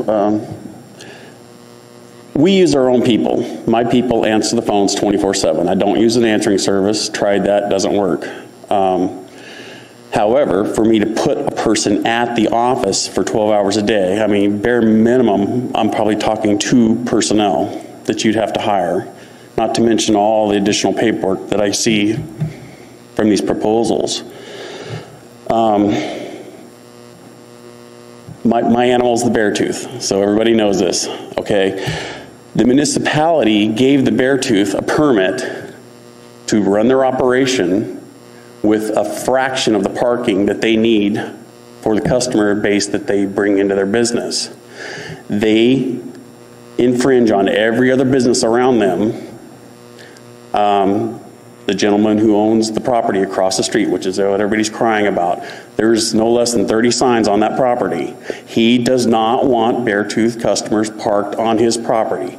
He doesn't want the pizza boxes, the trash, not to mention there could be 100 cars parked in that parking lot at any given time. First tap, a new movie comes out, whatever the case may be. We don't have very many properties that we actually watch and patrol, but that is one of our properties that you have to see where that customer goes. There's really no other way to police that lot. It's one of the, I probably have 2 or 3 that they have to be watched out of the hundreds and hundreds that I have. Okay. So, Ms. Mosier had a question or comment. Ms. Mosier? Through the chair, I just have a quick question, excuse me. How many curb releases do you think your company does, like a month? I can tell you, looking at a computer, I wouldn't want to guess that just off the top of my head. Okay, maybe I'll connect with you over email if that works. That's fine. Okay, thanks. And Mr. Trainee has a question. Said you do the Beartooth. Do you tow the cars to your impound lot, or do you take them somewhere else to stage them? No, sir. They go straight to my impound lot. So you don't ever stage? I have never staged cars ever. Okay, good. Thank They you. always go to our lot. Now, there are some towers that were staging cars who they've got an impound lot on 5th Avenue. They're across town, and they were staging them down the street. I've seen them do it. I didn't know it was happening. Okay, appreciate it, because we'd heard that. And that's the reason we require an instant report, because you if know, they're staging them and they don't get instant report, then the police... You have all the towers in town, and you probably got four or five bad apples that are causing problems for everybody. Okay. Now, there are other properties in this town, and I mean, a lot of these are because of municipal permits that have been issued to businesses and to builders. You build townhouses with a road going through the middle of all these townhouses that's barely wide enough for one vehicle. There is no street parking on these properties. There's a lot of these properties in town. If you park on both sides of the road, there's no way a fire truck's going through there. So you have these houses that have 2 parking places, and people have people over, you know, they come over for dinner, come over for this. These people are parking in places there that are posted that you can't. You know, I mean, we're living this nightmare that everybody else has created. So I know the builder that created it, the nightmare. And when he was here, when he was getting his permit, the question was asked, well, what do you do with the fire truck? He said, just run over the fence. And that wasn't the answer to the question. Right. But thank you. Thank you for your time. Mr. Briggs, I appreciate it. Mr. Jones? Yes, Ms. Jones. Thank you, Mr. Chair. I have one other question. It kind of relates to the previous speaker. The previous speaker commented about the issue of a verbal warning if you're monitoring a lot, and I think you explained that you may have to monitor the lot to see where the person is going. So I am taking advantage and asking you a question I thought of for him. And he also mentioned that taking a photo of the violation was a problem. So my question is, if you had to have a choice of a verbal warning or a photo of the violation, which would you choose? I mean, I would take the photo, you know, but now I'm taking the photo. It's got to be uploaded to a computer, and then the computer, someone has to manipulate that data to put it into the tow call, along with, they also want my contract with that property owner, so I have to have a copy of that also put into that tow call. I mean, you're talking, I mean, yes, it's all plausible stuff to do. However, you have to pay people ultimately to do this. You know, the more regulation you have, the more cost. And there was another point I wanted to make, and I'm lost train of thought there. Well, if you think of it, we can gotcha, and come back to it. I appreciate it. I just want you to know, and of course the industry as well, I've heard it once said that generally some businesses prefer to do the consensual tows where parties agree to each other, because whatever goes behind their vehicle is, they wanted it there. What happens on the PPIs, and in large part some of the rotational tows, is the owner either doesn't know the car's going away at the hands of another, or a third party enters and says, I don't want that car there, you, company, come pick it up. I know you're the guy in the middle, so to speak, but realistically, the punitive side of it for the public, particularly the area of a parking violation, is generally tens of dollars. I'm talking $25 to $50, and not in the hundreds of dollars that we see from a tow bill. So, we have to look at it in contrast as well. Okay. I think the most expensive parking violation is handicap, and I think that's somewhere between $300 and $500, depending on where you're at. So, from a painting body standpoint, when's the last time you had a scratch fixed on your car? Well, I get that. Okay, a scratch. Sure. $1,200 for a scratch. Sure. So every scratch that's on a vehicle, you're at risk. Of course, you caused every scratch on that vehicle, if you towed it from a PPI. Whereas you wouldn't get that from a consent tow. They're not going to be as critical and going over it with a microscope. But that's the risk on both sides. Absolutely. Okay. Well, then, so you're asking us to do a tow for our normal rate instead of a PPI rate.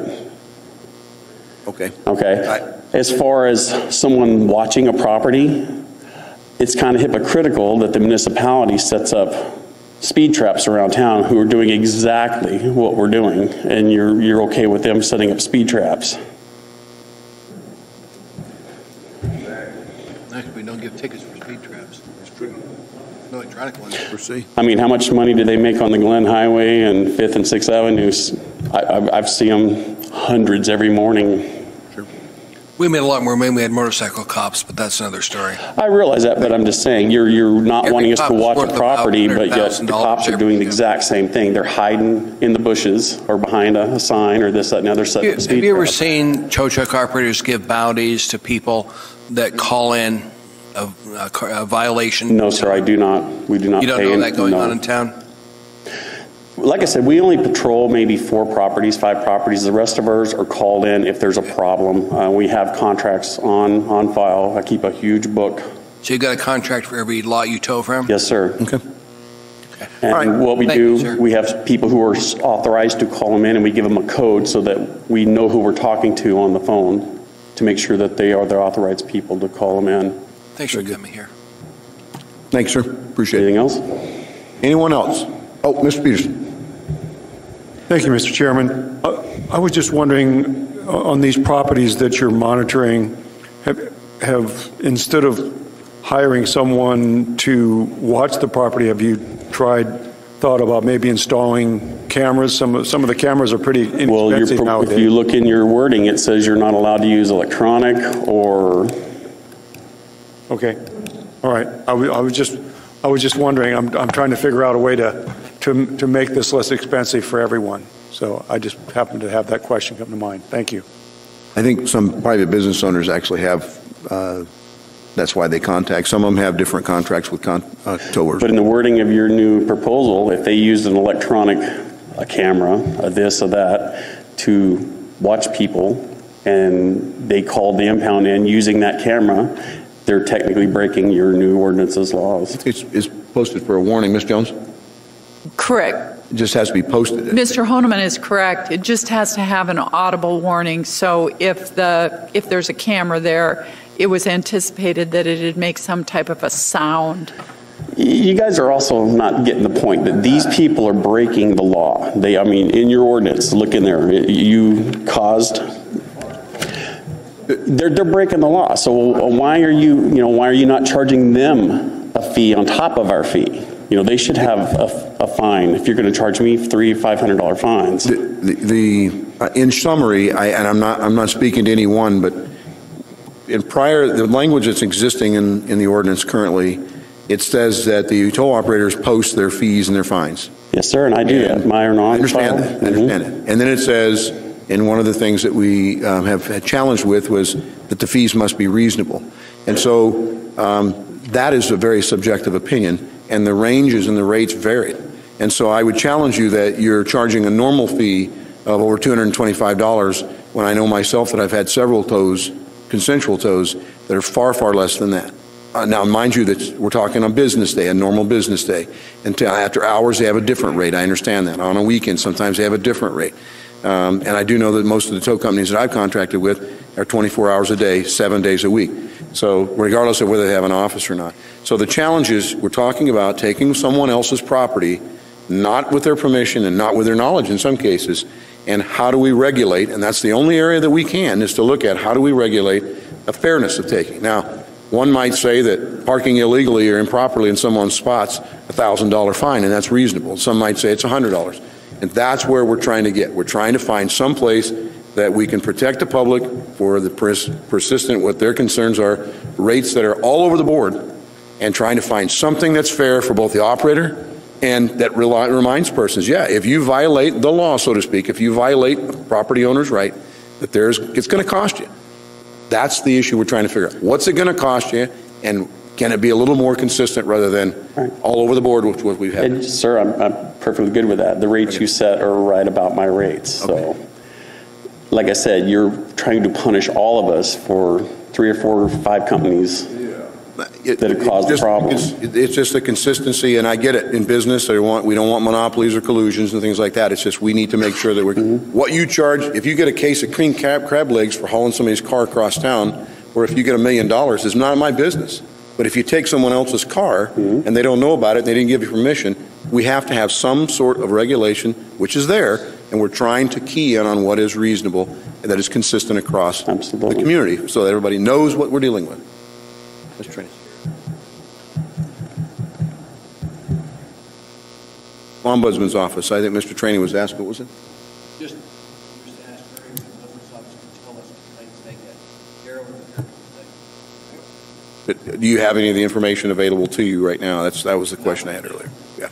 We do receive many complaints from the community. Like I say, a couple a month is really a low number for me on average. I get calls in the middle. So do you know if you've had a complaint of me charging $500 or $600? I can't specifically because I don't generally ask the company. It doesn't. To me, what matters is what the ordinance says and what I directed the ordinance to. Right. So, Ms. Jones. Sorry. Since we have the tow operators here and we're just getting some really good feedback from them, it would be really helpful if we could hear from the tow operators. The ombudsman can testify at your public hearing on the 5th and spoke to you at your work session. Good point. And I'm just worried that we're going to run out of time. I agree. Excuse me? Sorry, Mr. Ombudsman. Okay. Hey, step down. Yes, thank you, Mr. Rick. Thank you. Anyone else? My name's Eric Brown. I work with Action Towing, and one of my concerns is on the pricing. What tells you can tell an industry what to cap there? You can't go into cars and tell them, I only want to pay 50 cents for this gallon of milk. That's all I'm going to give you. But it clearly says, $3.99. Who's to say, in the middle? You can't. I can't tell you how much you're going to charge for a used snow machine. And are you guys going to put caps on DWI impounds? Because those fees are outrageous. They can be upwards to $1,500 or more. And you guys have regulations on our signs. Our signs have to be all 3 feet. Well, as where your guys' signs, there are different sizes, different heights, and it's kind of unfair to the operators. You guys are setting stipulations for us, but you're not following the same stipulations.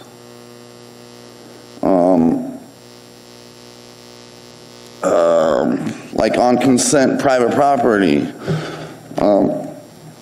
Say I was to pull up to your house and park it on your doorstep and leave my car there for 2 days and not tell you. What's the homeowner to do? Does he have to go purchase signs from us to have us come and remove the vehicle? He shouldn't have to do that. It's his parking spot. He pays for it. It's his property. He should be able to pick up the phone and say, hey, I have a car that does not belong to me. I don't know where it came from. I want it removed from my property. And that's when we come in and we do all the necessary stuff. We call it in, make sure the vehicle isn't stolen. There are steps that we have to go through before we can take the vehicle, and steps that we have to take to ensure that we're not doing it incorrectly.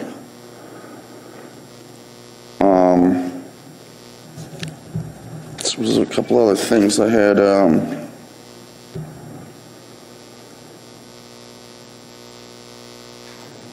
I guess that's about it. Okay. Thank you, Mr. Brown. And if you have suggestions on what we can do, please feel free to communicate that with us. We'd like to see it in writing so that everybody gets the benefit of having what your intentions are behind it. Okay. Appreciate that. Thank you. Anyone else on the towing ordinance? And I think, Koji, are you here currently? Okay. We're going to get to you. We're going to allow a few more moments towards the end for you can discuss it. Thank you for being here, and I know we've had to reschedule you. Hello, my name is Anthony Newsom. I'm a driver for Riggs Towing. In 1983, it was deemed $150 was a fair price. So real estate, natural gas, diesel have all gone up in price tenfold. I think at night, our rates are $320. That's the impound, that's the after hours release. It's only doubled since that time. I think that's a pretty fair amount. And I think they're requiring us to sit on the property that we impound from is very dangerous. Not a good idea. Another thing is that, you know, while we're waiting 20 minutes for APD records to give us a number, all sorts of things could happen. Also, you know, at the end of that 20 minutes, the owner of the vehicle comes up, and then I got to give him 30 minutes. As far as 100 complaints in a year, I myself do between 400 and 500 impounds a year. So that's one driver with one company. I also myself have had numerous people tell me that I'm friends with Paul Honeman or I'm friends with Dick Traney and I'm going to go talk to them. Well, I encouraged them to go talk to you guys because they were breaking the law.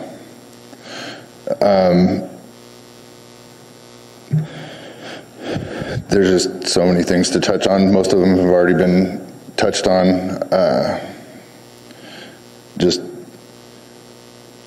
I know multiple businesses here have overhead of anywhere between $30,000 and $50,000 a month. So if you're charging $85 to $100 for a regular tow, how many tows is that?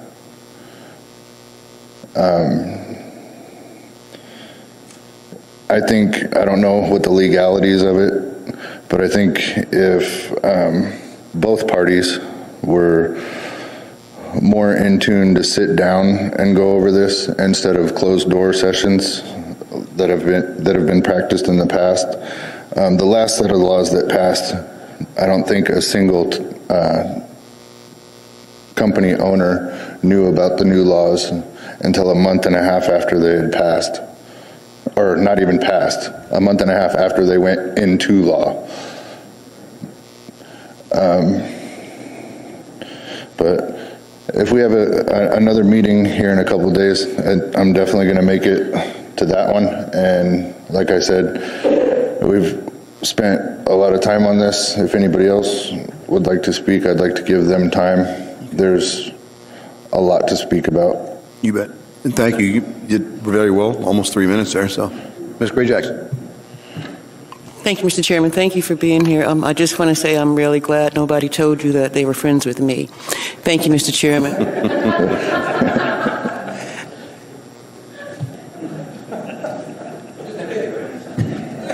Okay, so is there anyone else wish to speak at this Public Safety Committee meeting on 9.54 or 10.54 on the ordinances changed to the towing? Okay. It appears then, for the moment, for this meeting anyway, we'll close testimony on that. Mr. Koji, we'll have you in just a few moments on your issue, but Ms. Gray-Jackson. Yes. Thank you, Mr. Chairman. I just want to take a moment to thank everybody who was here this afternoon. I really, as my colleagues can agree, I'm sure, appreciate what you had to say. And the old saying is really, really true, that there are two sides to every story. And frankly, I've heard the other side of the story, folks getting their cars towed, and there are some pretty legitimate concerns. But I'm really pleased that I had the opportunity today, and also at our work session to some extent, to hear the other side of the story from the towing operators who you brought up some pretty legitimate concerns, and I'm truly hopeful that listening to what you have to say and what the rest of the community has to say, that this committee can have some really good recommendations and can bring forward a substitute ordinance that will be of benefit to the community as a whole. Thank you, Mr. Chairman. Thank you. And I do want to give Mr. Hess, well, he looks like he might have left. We'll have to get his information at a later point then. I'm sorry. Is that what you're... We have, and Mr. Trainee has more knowledge intimately than I do about this, but the last time the towing ordinance was changed, if I'm not mistaken, was implemented 1983. In 1983, and they struggled even then with the amount, what was known as reasonable. So since 1983, we've had a couple of attempts to make changes to the law, but quite frankly, there has not been. So to the speakers from earlier, this is an ordinance that, through community concerns and comments, is ripe for review. Now, there may or may not be significant changes when it comes to dollar amounts, because we do know that the economy has changed. And there are a lot of things that have changed, even since we first started with the DMV, I'm not really aware of. But Ms. Tucker, was there something else that I'm missing here? I know that Ms. Mosier had some comments that we were going to make, but I think not today. And Ms. Tucker, was there anything I'm missing here? Mr. Reminder. Thank you. I know that that Daryl Thompson, if I have that right, represents several operators. And I know that in the interest of time, his time was cut short, but I wondered if he had just any more highlights that he wanted to touch on, or if he's just going to follow through with the written comments. Mr. Thompson, we've only got a few more minutes left, but do you want to follow up with maybe a few more highlights, or did you have intention to follow up with in writing? If we could just give you a couple minutes. I'm principally a trial lawyer, so you're inviting me to speak. I love to talk. I am going to put this in writing, and I do think that's going to be most beneficial. I have a couple other things I wanted to touch, perhaps.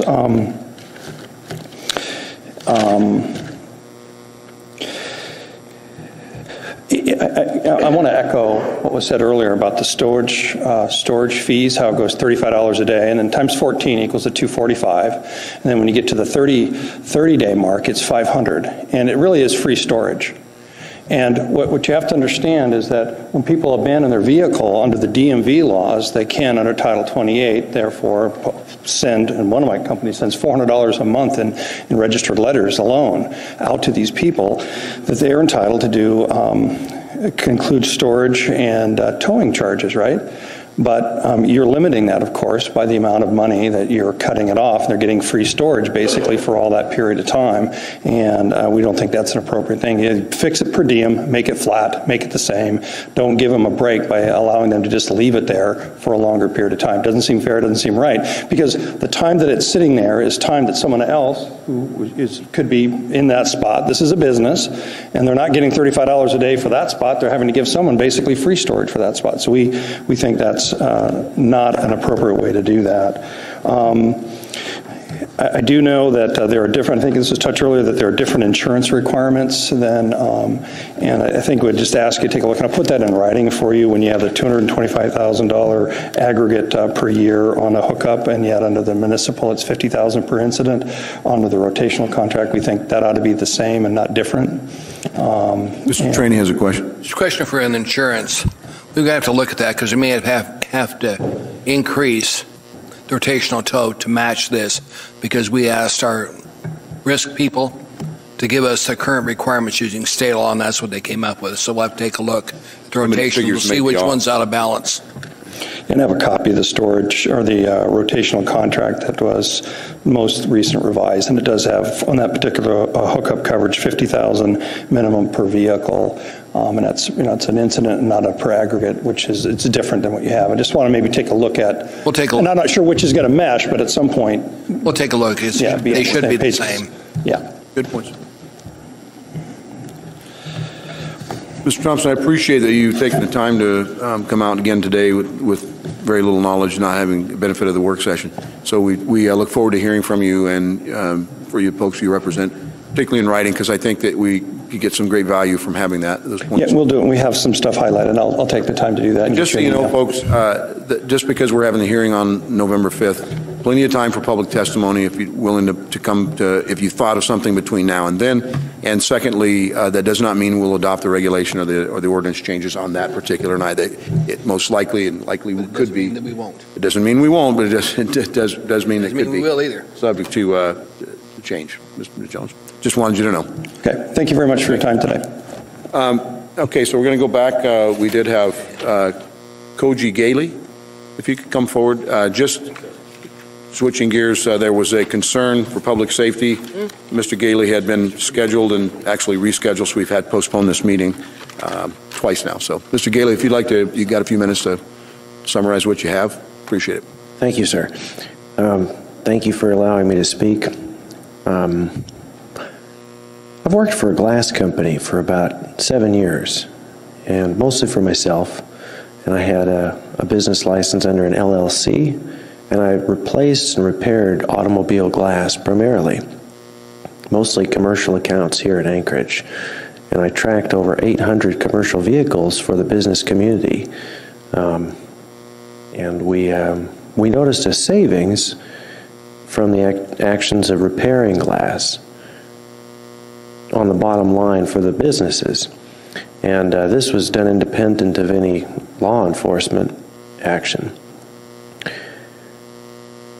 There's a law in the books from 1978. It's Anchorage Ordinance 9.44.360. And I'd like to reference that ordinance because it's the little things that matter. You know, gold's down, silver's down, everybody's excited about the election. Huge upset in San Francisco last night.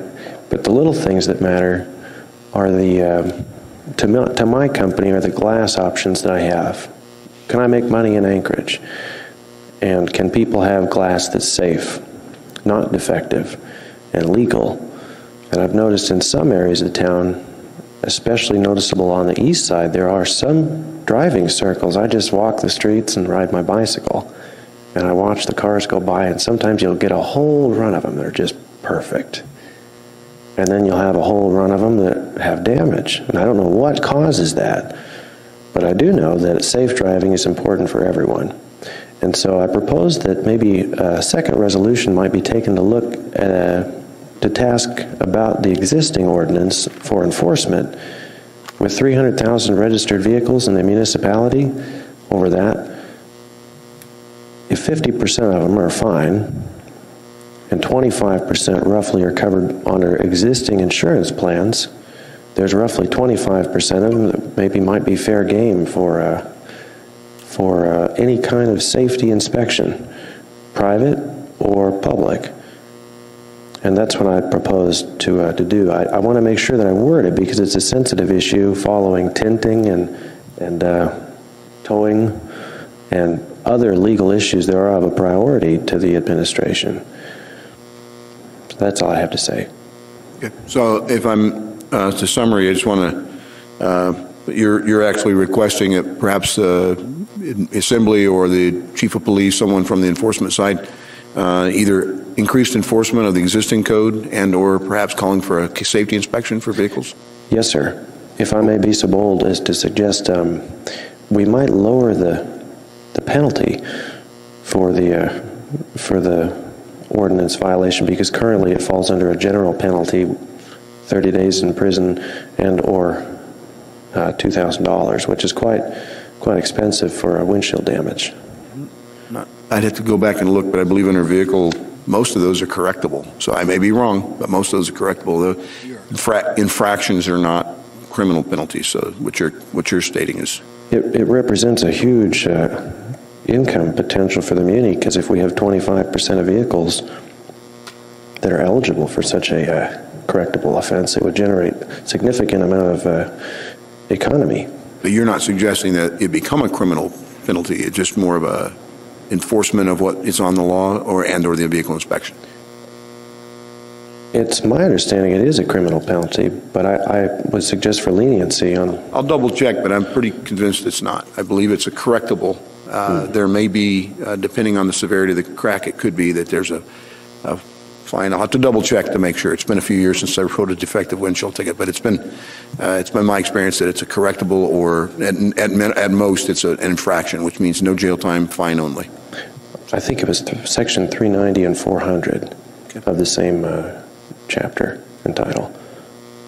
But thank you, Mr. Gailey. We'll definitely look at that, and I'll pass the information about enforcement over to the Chief of Police. Thank you, sir. And Ms. Gray-Jackson. Ms. Gray-Jackson. Thank you, Mr. Chairman. Thank you, Koji. I know we've been trying to get you here for like a couple of months, and I'm glad you were able to make it. But you also talked to me through email about the possibility of some draft ordinance that you had prepared, and if that is the case, I would really like for you to send it to us so we can take a look at it and possibly discuss it at a future Public Safety Committee meeting, okay? Yes, ma'am. Okay, thank you. Thank you, Mr. Chairman. Thank you. Thank you, Mr. Gailey. Is there anything else that we haven't covered on the agenda, Ms. Tucker? Is there anything that you'd like covered for this body going forward on this particular matter? No, not. I just, as the Assembly does, really appreciate everybody who came. Barbara and I have both been scribbling notes, and as for me, and I believe for her too, and I'll let her speak for herself, we're really excited about the input that we got here, and are very encouraged. Thank you. Ms. Jones. I would like to thank you, Mr. Honeman, and the rest of the members of the Public Safety Committee for inviting us here and asking us to talk about this, the work that we've done for you, and also allowing us to listen to the public. So thank you very much. Thank you. And Mr. Steele, I know you're not a member, but would you have any comments, suggestions moving forward? Mr. Trainee, anything? Ms. Gray-Jackson? Mr. Peterson? Okay. I do want to thank staff. I want to thank the Ombudsman's Office and my colleagues here, of course, not only on the body, but those that have taken the time of their schedule to come to learn more about the ordinance change and from what the perspective of the community and the industry is. So I want to thank each and every one of you.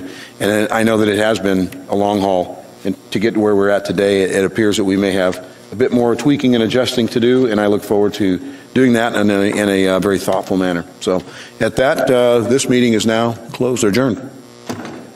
1:58 p.m.